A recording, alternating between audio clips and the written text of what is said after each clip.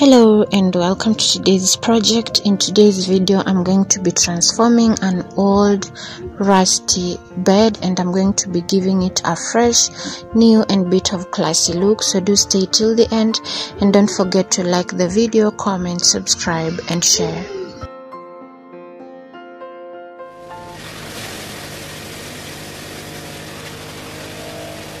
DIY Wildcraft Ventures yet again, and glad to have you here. So first I'll begin by sanding down the bed and then I'll go ahead and wipe off any dust and then mix my paint and begin the paint.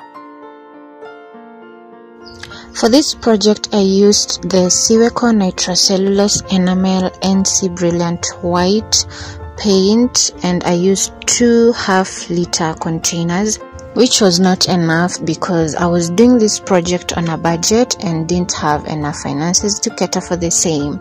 But at the same time, I just wanted to give the bed a new, fresh and bit of classy look. So I did 3 coats. I did the first coat and then did the second coat and then I did the third coat. So the reason the paint ended up not being enough is because I did not thin it, and so it was so thick and highly viscous, and even painting it was a toll on me because I really had to use a lot of energy. But all in all, the project went well and I was happy. I was glad with the outcome, and white just looked so good on the bed. For a long time I've always desired to buy a new bed, but for some reasons I've always not had the finances to do so at the moment. So that is why I decided to myself to just buy some paint and instead of lamenting so much, just paint my bed and give it a new look, as I save or rather work hard to buy the bed of my choice.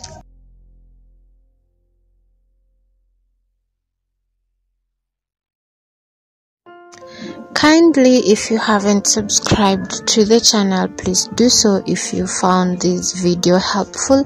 That way you really support me. Currently I am at 25 subscribers and I would be so glad if you made it possible for me to achieve 100 subscribers on this video. So please don't forget to subscribe and turn on the bell notification icon so that you're notified each time I upload a new video. Also leave a comment down in the comment section below and let me know what you think of my project and of my transformation, and I will really appreciate and will be glad to respond back to you. So I will leave you to watch the rest of the video, and until next time, bye and peace. What did happen to the last 10? I ran away with my life, fast forward, never turn back again. It's kind of funny that the more we pass time, the more we need to set them rewind. And 19 was the year I had to leave you, but now I'm seeing all the signs. Is this really happening? I can't believe it's true. I'm just as surprised as you. Is this really happening? I can't be too sure, but one day I'll be yours again.